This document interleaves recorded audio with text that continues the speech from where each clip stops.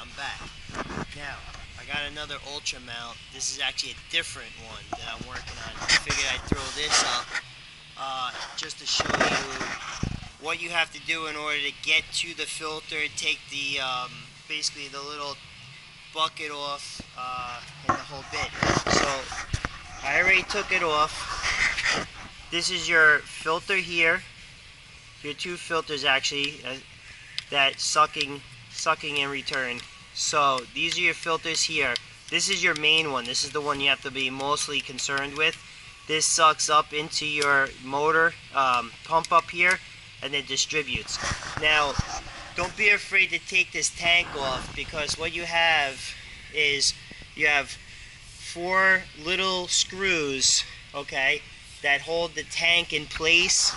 One is here, one's up here, and 2 on the other side. What you have is you actually have an O-ring that runs around right here. That's what actually seals your tank. So don't be afraid to take those 4 off, pull this down, and clean this tank. It's very important to clean the tank, because if you don't clean the tank, you will get sludge up into the pump, into your pistons, and you'll actually destroy a lot of your components. So this is basically what you'll find in the tank. Hopefully it's a lot better than this one. This one's pretty bad. There's a lot of sludge in here. Okay, so once you get this down, okay, you're going to clean all this in here. And this is a magnet that's actually inside the tank. Clean this extremely well, and make sure you don't put it down on your workbench with a lot of metal flake. It'll get stuck right to it. Just common sense, but I figured I'd say it anyway. Clean this magnet the best you can. This has a lot of crap on it, and clean that the best you can. What I would suggest is, before you put that tank back up, I would actually try to clean this O-ring. Clean the O-ring with a paper towel or whatever, and then put maybe light oil on it. Do motor oil, or even the Western oil, hydraulic oil that you're putting in here.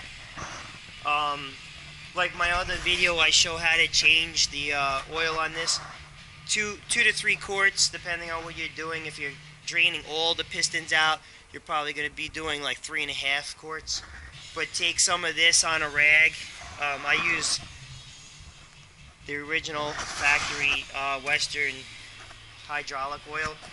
Throw some on a rag and just go around this O-ring here just to lubricate it. So when you put the tank back on, you could get it on and it doesn't bind up on you.